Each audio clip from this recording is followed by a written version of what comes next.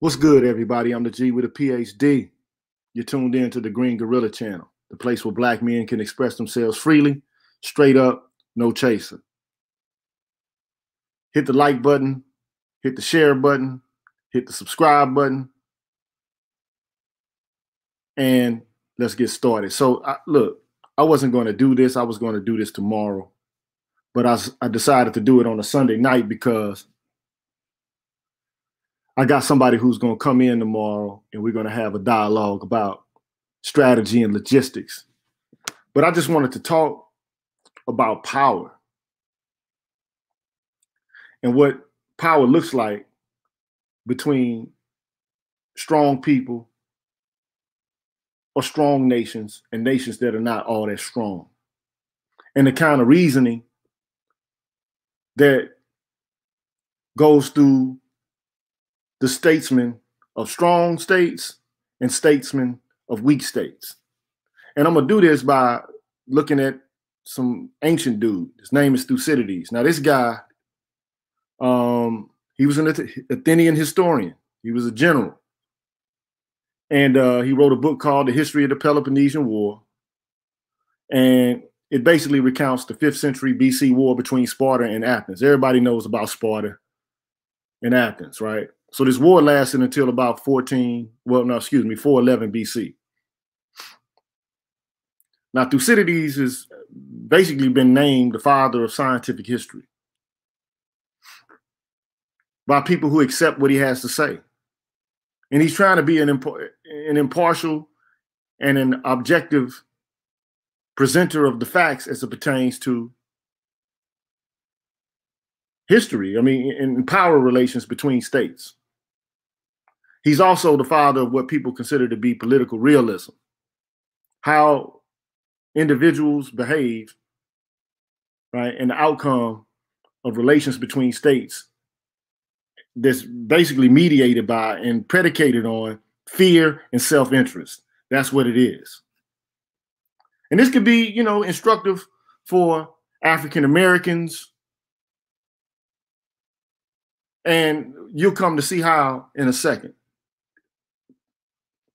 What's up? What's up now? But before I get started all the way, I want to shout out Seven Coast Dojo, Ronan Martin, Shop Talk Live, WPR1, Rogish the Billmonger, I Care, the nameless protagonist, Force Windu, Lady Miss Thing Green, BGS Ibmore, and Marvin Battle. I want to give them a shout out before I even get started. Those are my members, and so I got to shout them out. So, peace out, Dovetail. Peace out, Leroy Honeycutt. What's up, St. Louis Ann? So, this debate is called the Melian Debate. Now, it's a debate between the Melians and the Athenians. Now, Melos is this little small island in the Cretan Sea. And it's surrounded by other islands, but these people in the other islands that occupied them, they were part of the Athenian Empire. But Melos wasn't. Melos was a colony of the Spartans. But during the Peloponnesian War, which was a war between Sparta and Athens, the Melians remained neutral. It didn't send the Spartans any arms, any men, or any boats. So they remained neutral. That's how they wanted to roll. They wanted to roll neutral. Like, we don't have anything to do with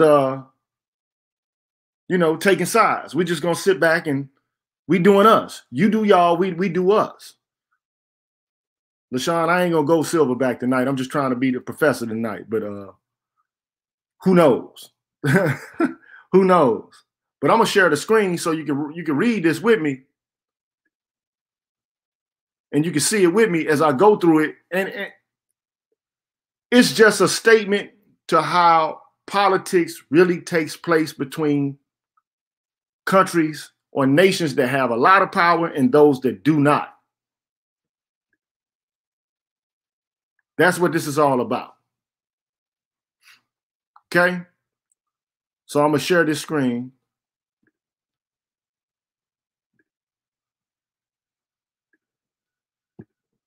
And I'm pretty sure you can see it now. I'm going to take myself out of the picture and just make it all out. Well, I think I'm going to keep myself there. No, that's not what I want.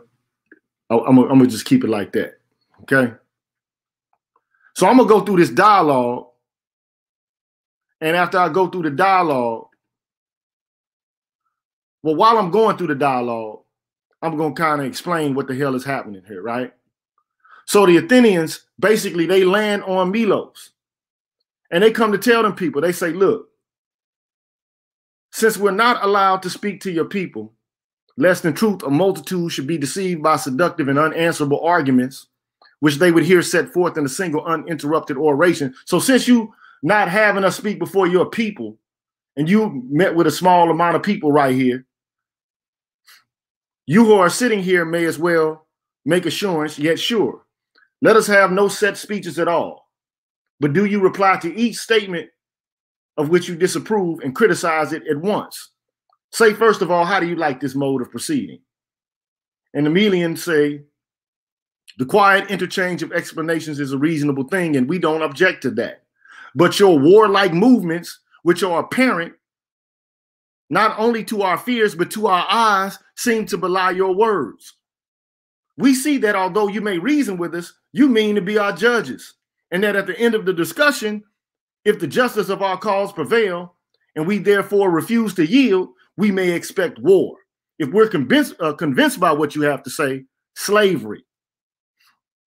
And then the Athenians say, no, but if you're only going to argue from fancies about the future, or if you meet with any other purpose than that of looking your circumstances straight in the face and saving your city, we ain't got nothing else to say. But if the good of your city is what you want, then we'll go ahead with this. And then the Melians say, well, it's an excusable and natural thing that men in our position should neglect no argument and no view which may present itself. But we admit that this conference has met to consider the question of our preservation. And so we won't let an argument get between us, and we'll allow this to go down the way you want it. Okay, so we agree to this back and forth exchange. Okay, so the Athenians say, okay, well then, we're not going to use any fine words. We're not going to hit you in any lofty speeches. We're not going to go out of our way to prove at length that we have a right to rule you because we overthrew the Persians, which is what they did, or that we attack you now because we're suffering any injury at your hands, because you haven't done anything to us. We should not convince you if we said all that, nor must you expect to convince us by arguing that although you're a colony of the Spartans, which is another name for the Lacedaemonians. So I'm going to replace the Spartans because that's what it refers to. They say, nor must you convince us by arguing that although you're a colony of the Spartans, you have not taken part in their expeditions and that you haven't done us any wrong. So the fact that you haven't done us any wrong is not really going to convince us either. But you and we should say that what we really think and aim only at what's possible. For we both alike know that in the discussion of human affairs, the question of justice only enters where there is equal power to enforce it. And that the powerful do what they can and the weak grant what they must. Now that's a hell of a statement right there. I don't know if you caught that, but that's a hell of a statement. You hear gangsters say this shit all the time. Gangsters say, we do what we want to do, you do what you can. You do what you can, but we do what we want. You want to talk about justice, that only enters in the equation when there's roughly some sort of power equality amongst the people involved or the parties involved. If there's no relative equality in power, there is no justice. The powerful do what they can, the weak do what they have to do.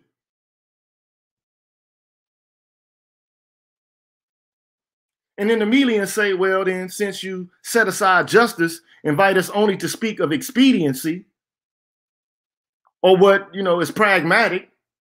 In our judgment, it is certainly expedient that you should respect the principle, which you know is for the common good. They're talking about justice. that to every man in peril, a reasonable claim should be accounted a claim of right, and that any plea which he is disposed to urge, even if failing of the point a little, should help his cause. So they're like, we got to use justice. We got to talk in terms of justice. And then they try to convince them to use justice or to think about justice. And they say, well, your interest in this principle is great as ours, inasmuch as you, if you fall, will incur the heaviest vengeance and will be the most terrible example to mankind. So like if you lose, or, you know, if y'all get weak, then you're going to want to make a claim about justice. That's what the Melians are trying to convince the Athenians. And then the Athenians say, look, if our empire falls, or should it fall, it's not an event to which we look forward with dismay. Like if we die, we die. If our shit gets conquered, it's conquered. For ruling states such as the Spartans are not cruel to their vanquished enemies. So if we lose to Sparta, they ain't gonna do shit to us. With the Spartans, however, we are not now arguing. The real danger is from our many subject states who may of their own motion rise up and overcome us, their masters. But this is a danger which you may leave to us, and we will now endeavor to show that we have come in the interest of our empire, and that in what we are about to say, we're only seeking the preservation for your city. For we want to make you ours with the least trouble to ourselves. And it's for the interest of us both that you should not be destroyed. So in other words, they're like, look, if our empire falls, the Spartans ain't gonna do shit to us for real. They're not gonna treat us that harshly. But we're not talking about the Spartans, we're talking about you. You are neutral in an area where we run shit. You might rise up and try to overtake us. Or whatever the case may be, man, you got to give it up. We're talking to you right now. We have an interest in you doing what we say. You do what we say, you survive. You don't do as we say, well, and then the Melians say, it may be your interest to be our masters, but how can it be ours to be your slaves? And then the Athenians say, to you, the gain will be that by submission, you will avoid the worst, and you shall be richer for your preservation. And then the Melians say, but must we be your enemies? Will you not receive us as friends if we are neutral and remain at peace with you? And the Athenians say, no. Your enmity is not half so mischievous to us as your friendship. For the one is in the eyes of our subjects an argument of our power, the other of our weakness. So if we are your enemies, that shows us that we're powerful. The more you are trying to remain neutral and act like our friends, that makes us look weak. So then the Melians say, but are your subjects really unable to distinguish between states in which you have no concern and those which are chiefly your own colonies, and in some cases have revolted and been subdued by you? And then the Athenians say, why, they no doubt that both of them have a good deal to say for themselves on the score of justice, but they think that states like yours are left free because they're able to defend themselves, and that we don't attack because we dare not.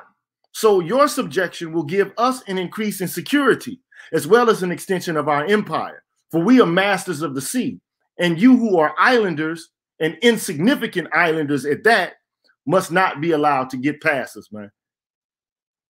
And then the Melians say, but don't you recognize another danger? For once more, since you drive us from the plea of justice and press upon us your doctrine of expediency, what's pragmatic, we must show you what is for our interest, and if it be yours also, may hope to convince you. Will you not be making enemies of all who are now neutral? When they see how you're treating us, they will expect you to someday turn against them. And if so, are you not strengthening the enemies whom you already have and bringing upon you others who, if they could help, would never dream of being your enemies at all? And then the Athenians say, look, man, we don't consider our really dangerous enemies to be any of the peoples inhabiting the mainland who, securing their freedom, may defer indefinitely any measures of precaution which they take against us. But islanders who, like you, happen to be under no control and who may already be irritated by necessity of submission to our empire, these are our real enemies. For they're the most reckless and the most likely to bring themselves as well as us into danger, which they can't before see. And then the Melians say, surely then, if you and your subjects will brave all this risk, you to preserve your empire and they to be quit of it, how base and cowardly would it be in us who retain our freedom not to do and suffer anything rather than be your slaves? And then the Athenians say, well, not so if you sit back and think about it. For you're not fighting against equals, man, to whom you cannot yield without disgrace. But you are taking counsel whether or not you shall resist an overwhelming force. The question is not one of honor, but what makes sense, what's smart. You can't beat us. It's not smart for you to fight us, man. And then the Melians say, but we know that the fortune of war is sometimes impartial and not always on the side of numbers. If we yield now, all is over. But if we fight, there's a hope we might stand upright. And then the Athenians really go in here. They say, look, hope is good. It's a good comforter in the hour of danger.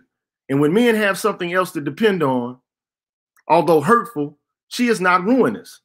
But when her spendthrift nature is induced them to stake everything, they see her as she is in the moment of their fall, and not until then. While the knowledge of her, hope, might enable them to be aware of her, she never fails. You are weak, and a single turn of the scale might be your ruin. Don't be deluded. Avoid the error of which so many are guilty, who, although they might still be saved, if they would take the natural means, when visible grounds of confidence forsake them, have recourse to the invisible, to prophecies and oracles and prayers and shit, which ruin men by the hopes which they inspire in them. So in other words, the Athenians like, man, cut all that bullshit about hope, man. Hope is cool to them until they're about to fall. And then they realize that hope had failed them to begin with. So then the Melians say, we know only too well how hard the struggle must be against your power and against fortune, if she does not mean to be impartial. Nevertheless, we do not despair of fortune, for we hope to stand as high as you in the favor of heaven, because we are righteous. And you against whom we contend are not righteous. We are satisfied that our deficiency in power will be compensated by the aid of our allies, the Spartans. They cannot refuse to help us, if only because we are their kinsmen and for the sake of their own honor. And therefore, our confidence is not so utterly blind as you think. And then the Athenians say, look, man, as for the gods and hope and all that and prayers, we expect to have quite as much of their favor as you do. For we are not doing or claiming anything which goes beyond common opinion. For of the gods we believe, and of men we know, that by a law of their nature, wherever they can rule, they will. That's important right there, man. Fuck what the gods say. The gods are all this shit about we right and y'all wrong. And look, the gods got us just like you say the gods got you. So we can leave all this righteous shit out of the picture, man. Because the gods have made a law of nature, and the law of nature is wherever a man can rule, he will. This law wasn't made by us. We weren't the first to have acted on it, but we did inherit it, and we shall bequeath it to all time. And we know that you and all mankind, if you was as strong as we were, you would do as we're doing. So much for the gods. We told you why we expect to stand as high in their good opinion as you. And then as the Spartans, when you imagine that out of the very shame they will assist you, we admire the innocence of your idea, but we don't envy you the stupidity of it. You see, the Spartans are exceedingly virtuous amongst themselves, according to their national standard of morality, but in respect to dealing with other people, although many things might be said, they can be described in a few words. of all men whom we know, they are the most notorious for identifying what is pleasant with what is honorable and what is expedient with what is just. But how inconsistent is such a character with your present blind hope of deliverance? And then the Melians say, that's the very reason why we trust them. They will look to their interest and therefore will not be willing to betray the Melians, who are their own colonists, lest they should be distrusted by their friends in the Hellas, which is the land of the Greeks, and play into the hands of their enemies. And then the Athenians say, but do you not see the path of expediency is safe, whereas justice and honor involve danger in practice? And such dangers that the Spartans seldom care to face, they ain't gonna come to your aid, bruh. And then the Melians say, on the other hand, we think whatever perils there may be, they will be ready to face them for our sake, and will consider consider danger less dangerous where we are concerned. For if they need our aid, we are close at hand, and they can better trust our loyal feeling because we are their kinsmen. And the Athenians say, yes, but what encourages men who are invited to join a conflict is clearly not the goodwill of those who summoned them to their side, but a decided superiority in real power. So if you call on somebody to help you fight, you don't call on them because of goodwill. You call on them because they got that thing. They're going to put in their work. Not because of some friendly chummy shit. You ain't going to call no lame to the fight. You're going to call somebody strong to the fight. And they say, to this, no men look more keenly than the Spartans. They don't look for weak people. They look for the strong. So little confidence have they in their own resources that they only attack their neighbors when they have a whole bunch of people behind them. And therefore, they are not likely to find their way by themselves to an island when we are the masters of the sea. So in other words, dude, y'all all alone, man. Either give it up or no, man. If you don't give it up, we're going to kill you, bro. We're going to kill you. So look, I'm going to go through this, man. I'm going to finish this because it ain't too much more. It's just a little bit more, okay? So this is what the Melians say in response to that claim. But they may send their allies, and the Cretan Sea is a large place, and the masters of the sea will have more difficulty in overtaking vessels which want to escape than the pursued in escaping. If the attempts should fail, they may invade Attica itself and find their way to allies of yours whom Brasidas did not reach.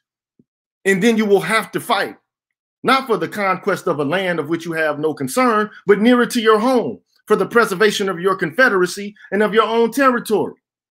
So all the Melians are doing is just trying to explain why these people shouldn't overtake them. The Athenians are telling them, look, man, you keep making appeals to justice. Justice only exists among relative power equals. You're not a relative power equal. You're not going to win. Give it up. And then they talk about hope. And then the Athenians say, look, you might have some hope that you might win, but come on, man, don't be foolish. Hope seems to flee at that very moment when you think it should have kicked in. Then you realize how stupid it was for you to have hope to begin with.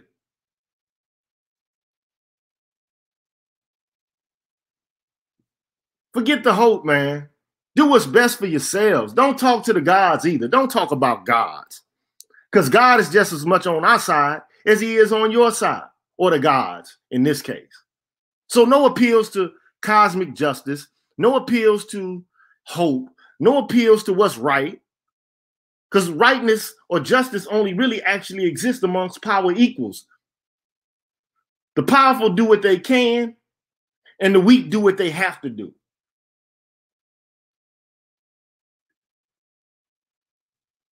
Thank you, James Washington, for becoming a member. Appreciate that.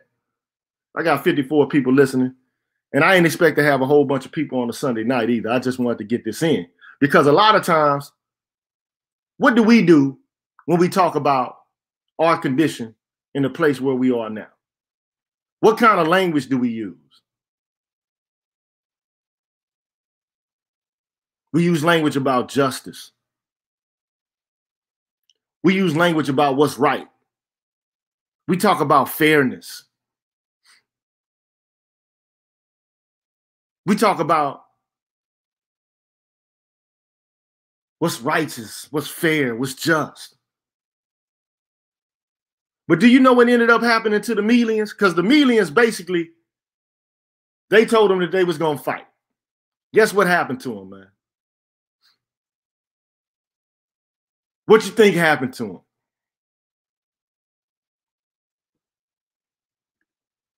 I can tell you what happened to them, bro. The Athenians basically starve out the Melians, who finally capitulate. And in punishment for not surrendering in the first place, the Athenian generals put to death every male citizen in Melos. And then they enslaved the women and the children, bro. They enslaved the women and the children. They killed all the men and enslaved the women and the children. Every citizen, every male citizen, every last one of them, bro.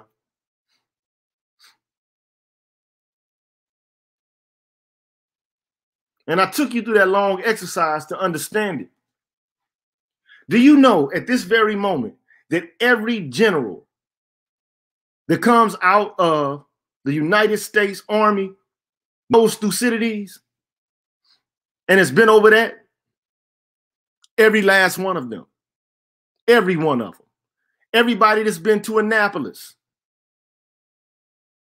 Everyone who's gone through the Marine Corps. This is an officer. And in the Navy. Well, I already said the Navy, Annapolis. In the Air Force, they all done read Thucydides, bro.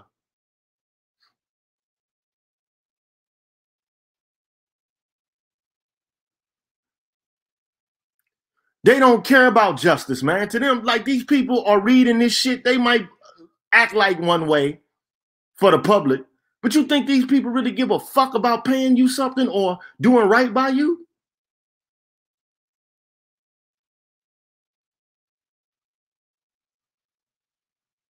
I'm just keeping it 100. Well, we're going to get this, and we need to make an appeal to that, and we need to, talk about what's right. And do you think they give a flying fuck about that? I'm just being honest. Because that's the language we're using.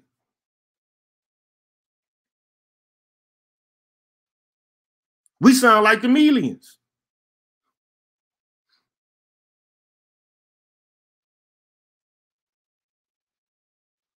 It's just political realism, man.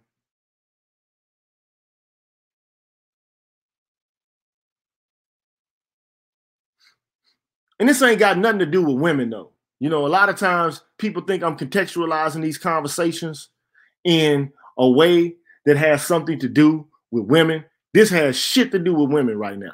Nothing. This got to do with political reality.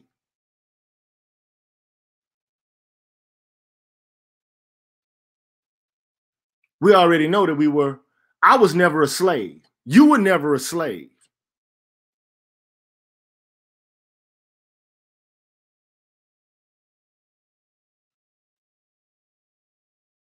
None of us were born as slaves.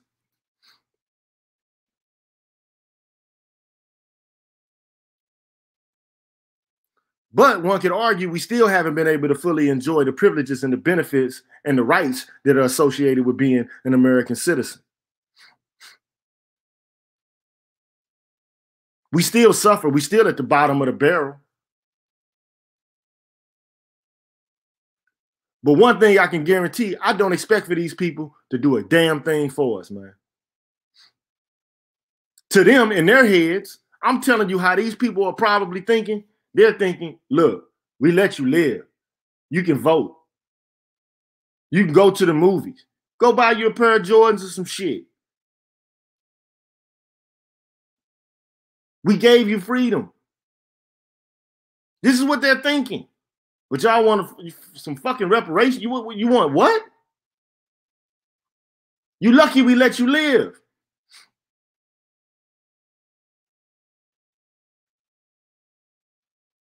Now, I'm not saying that I agree with that, but I'm saying, how do you respond? Do you respond with justice language? Do you respond with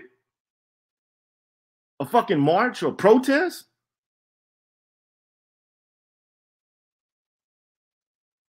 How do you respond to it? I'm telling you right now, every military officer reads this shit. Every politician worth his weight in salt has read this shit. What's good, Ru? What's good, team? So how do you respond politically yourself, knowing that this is how these people think?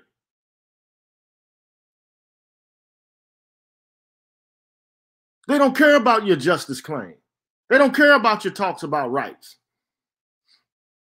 You saw what happened after the civil rights movement. All the rights went to everybody but the people it was intended to go to. It went to everybody but us.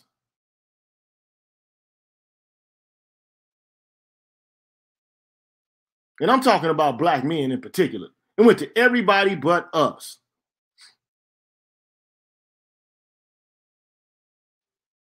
They kicked that can down the road. Instead, we got a heavy dose of the criminal justice system.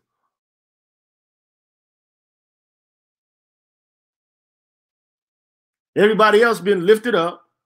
We still getting pushed down.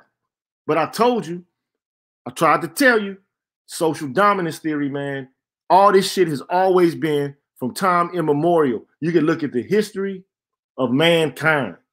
It's always been about men fighting each other for resources and for territory.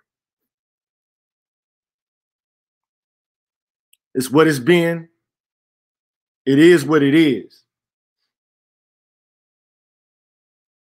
And this is how they think. Most of them. Forget all that fluff shit you see on TV, MSNBC, all that. Man, that's a bunch of smoke and mirrors, man.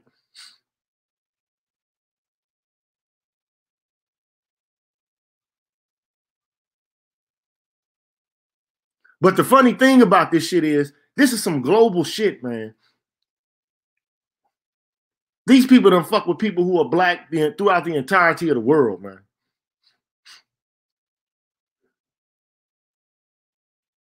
I mean, shit, they went into China. And China was at one point colonized. Now, they weren't able to stretch their tentacles deep off into it forever, but they went there. They went to India. So they done been in Asia and India. Trust me. They done been to Africa. Shit, they in Australia. These motherfuckers say, we going everywhere. And they come with the idea, we doing what we want to, you gonna do what you can.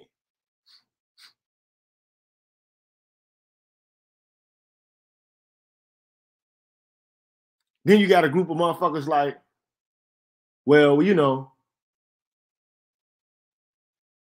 support a black woman president or some shit. Like, I mean, come on, man. Like, we're not even being real about what the fuck is really going on. And even if we do have a woman black president, she's going to serve the geopolitical interest of these motherfuckers. She ain't going to serve the interest of the everyday man in America, or man or woman. She going to serve the interest of the elite, the powerful, whoever she is. Whoever gets in that damn house is going to serve the interest of the power elite. Bottom line, man. And I'm just presenting this to you. I don't have to do this all night. I just wanted to get on and show you that so you can understand how these people think about power. They don't care about what's right, what's just, what's fair. They don't care about that. They do what they can. And they tell everybody else, do what you have to do. Please don't try to act honorable. We're going to slaughter you, man. This is the way they operate. This is like why I don't understand why we got to continue to go through the same kind of thinking. These people don't care, man. They're going to continue to do the same shit as long as they can hold on to power. They're not going to give it up. Power does not give itself up because you made an argument and convinced them to give it up. Have you ever seen a motherfucker do that? I've never seen it.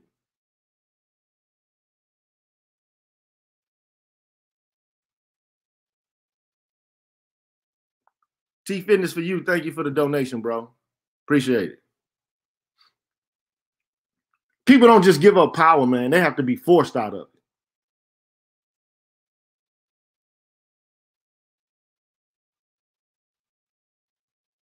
But you know one thing, and I've been saying this, and I just want people to understand it. If there is any chance, Black people have to find some sort of way to unite and work collectively. But right now, we're not in a mindset to work collectively because, in fact, these people, they might not work collectively in every way, but there are certain ways that they do work collectively that's masterful. Masterful.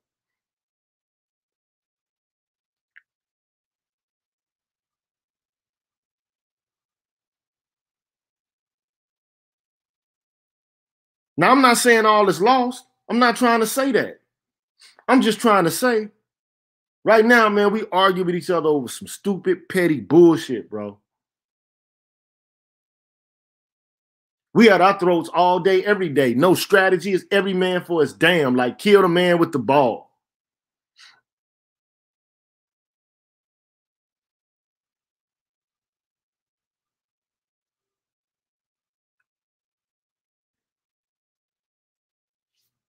And you can't definitely overcome a power this immense, being balkanized, separated and fragmented, and having a whole bunch of divergent interests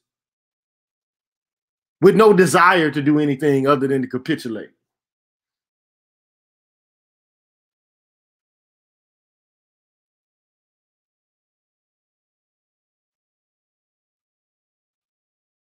You got anything to say?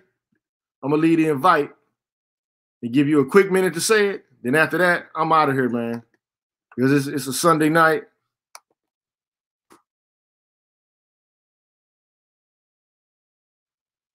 It is a Sunday night. But I'm telling you, these people are not operating by the rules of justice and fairness. They're operating by the rules of power. And these are the very societies upon which the United States is patterned. European Western culture is patterned after Greek Athenian culture. It's patterned after Roman culture. You're talking about people, the stock of people who went in and conquered Rome. One of the most powerful empires in the entire world. They brought it to its knees.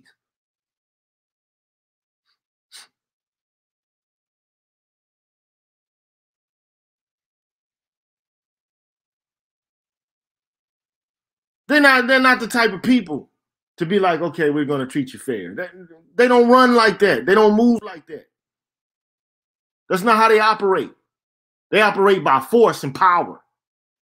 I got a guest coming in, Forrest Windu. What's good, my brother? How you doing, Forrest? Peace to you, GG. How you doing, brother? What's going on, man? How you doing? Hey, nothing, man. Just wanted to get on and give you a shout out and tell you thank you for your astounding work, man. This is why scholarship is needed in the manosphere. Oh, for sure, bro. But, I just want to bring you things that, you probably don't come into contact with on a day-to-day basis. You know what I'm saying? And I think that this is a famous debate. It is. And the irony is, what you pointed out earlier, is us in the manosphere particularly get caught up in minutia. We have a common enemy, in a sense, the system itself. And understanding the history of the system And being able to articulate it the way you do, man, is special, because when you study it, you get a chance to understand your enemy better. And I say enemy in the sense that there is nothing good about, like what you talked about, everything that was done to those people is being done systematically to us. Oh, and yeah. Historically, I mean, it's just been that way. So if you study your enemy, understand his tactics, you can better defend against it if there is a defense. Yes, sir. Yes, sir. So, but at least you got to know what you're up against. See, this is what the Asians do expertly. Their enemy. They know who their enemy is. They know their enemy like they know themselves. They ask questions. They study this culture. Facts. And our, you know, in the scriptures it says that our people are killed for a lack of knowledge, and that's what we have. We have we've been dumbed down intentionally, and just run amok, led astray, bamboozled. I hear you, Malcolm.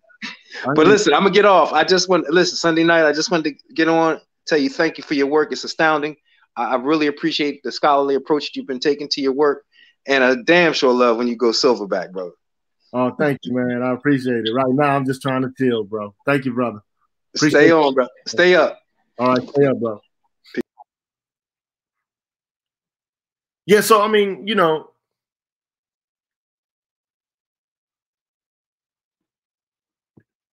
my man says, I appreciate how you're articulating, but my question is, brother, knowing all that, how these people operate, what is the best strategy? And let me just say this. I can't be the person to come up with the only strategy, but we're going to talk about this a little bit tomorrow.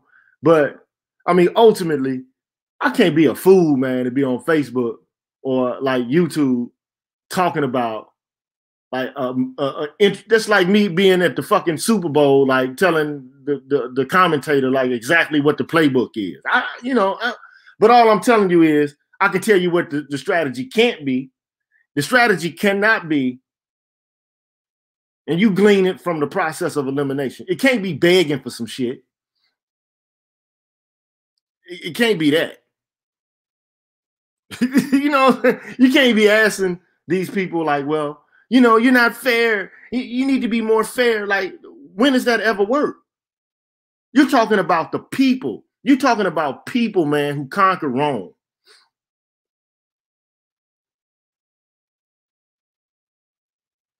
You're talking about a group of people who tortured their own people, like the Iron Maiden, the pyramid, the cage. I don't have a website, bro. I do not have a website, but that goes for you, Jayeti. I don't have a website, but I might be getting one soon. But I do have a Patreon page. You can visit me at the Patreon page. You have to look at my member. Just look at the YouTube page and then look at the welcome video, and then you'll be able to see where all the sites that you can reach me at. So I'm just trying to let you know how these people think. And they might tell you one thing, but what they really think is a motherfucker.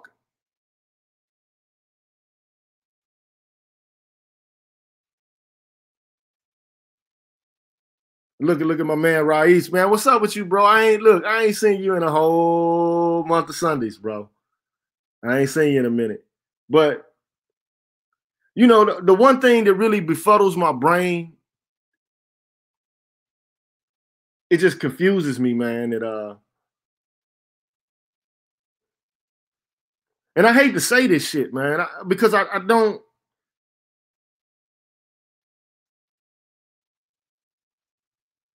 I just, you know, it just befuddles my brain how naive we are politically, man. It just befuddles my brain. I just don't understand how we are this naive. And it would be different if there weren't African American people who fucking told all of this shit, who came up with all of this before. It'd be different if you didn't have Kwame Ture, you didn't have Malcolm X, you didn't have Fred Hampton, you didn't have Huey P. Newton, you didn't have Farrakhan. It'd be different if you weren't given all of this information already.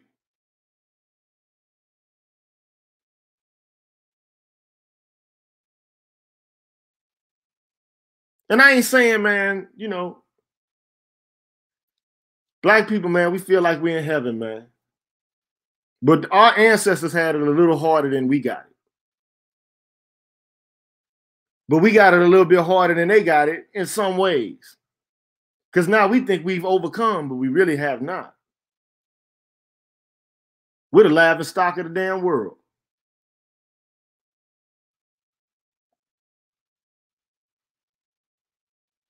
Can't get right. No unity. No plan, no strategy, no culture that's our own that we're using in order to unite our distant cousins and devise a plan to ameliorate our condition, man. And it saddens me. It disappoints me.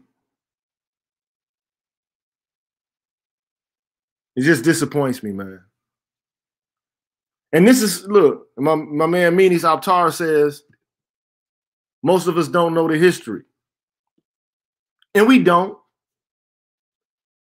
Most people don't know history in general. The one thing I know for having taught at the university level, upwards of 10 years, man, is that most of these kids don't understand their own history. Like white people don't understand their history either.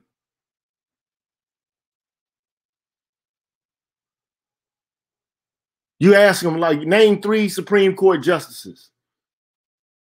Well, you know, well, I don't know. Name me 3 characters in Jersey Shore. They can name all them, but they can't give you the name of 3 Supreme Court justices. They don't even know who Clarence Thomas is. Scalia is. They don't know who RBG is. And she just died. The Ginsburg lady.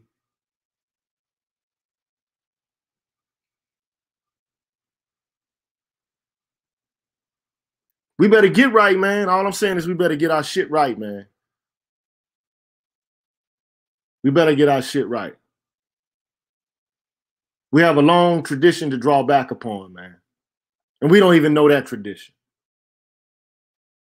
I hear a lot of people, you know, talk about ADOS, ADOS, ADOS. We don't even study ADOS. That's the terrible thing, man. Like Carter G. Woodson wrote a book, The Miseducation of the Negro, man. We got to read it. We have to read it to understand what he's trying to articulate.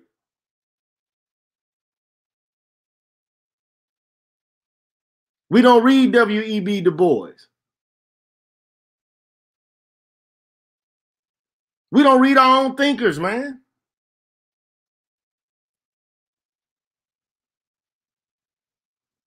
But it's imperative that we study. It's imperative that we do learn and develop our minds, because we're up against a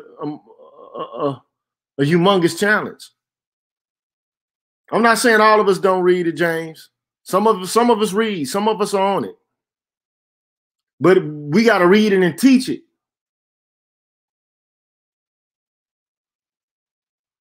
We got to read it and teach it. We got to become more culturally astute. See, there's a young brother, man, that asked me a question in my comment section. And he basically asked me the question like, well, why don't y'all, the OGs, why don't y'all pass the torch to us? Why don't y'all teach us some shit?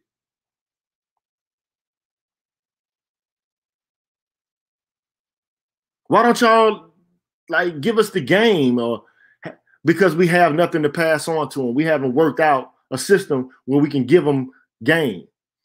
Sometimes you got a group of men who will do that, But we don't hand them over game. We don't have an institution, a set of practices to let them know what to avoid. The manosphere is beginning to do that.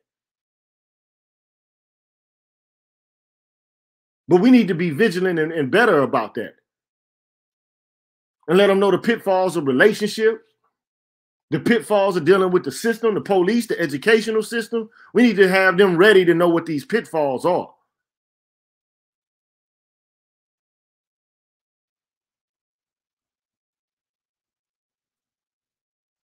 We need to stop the self-hating, man, turning and folding in on each other.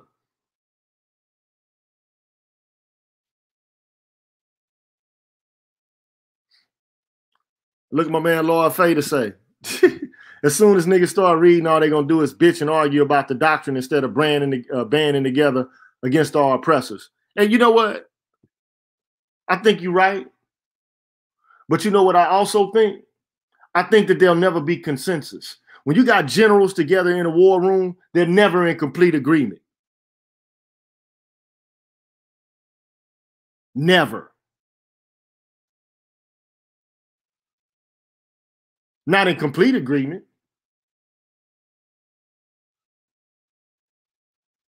But they know that they got a common and a collective purpose, and so they go and they improvise from there. And that's what's important.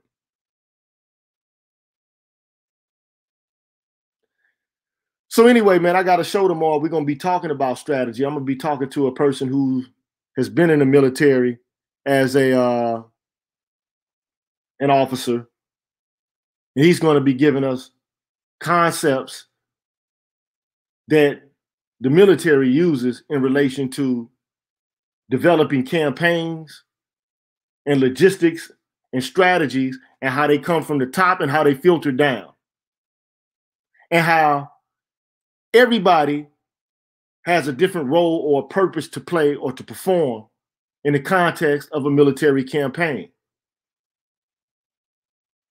And they don't all operate knowing everything that everyone else knows about how to fulfill or to carry out the plans of the campaign. They just know what they need to do, and they do what they're supposed to do. And if they get cut off, then there has to be improvisation on how to recoup from that loss. But the dance goes on, the campaign goes on.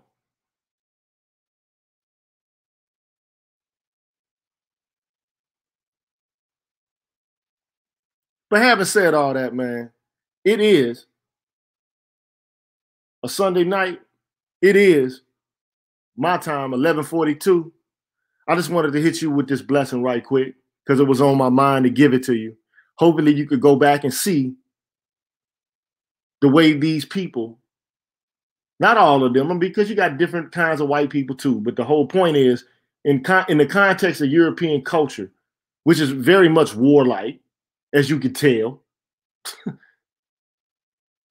you'll understand some of the ways that they think and how they view conflict and how they view how they should treat people who don't have as much power as they do. It's just something to look forward to, man. Just something to think about, man. So now you have the Melian debate at your fingertips. All you got to do is grasp at it with a click. Peace out, y'all, man. I'm about to get up on out here, man. Y'all be good, brothers and sisters, if you're out there. Peace.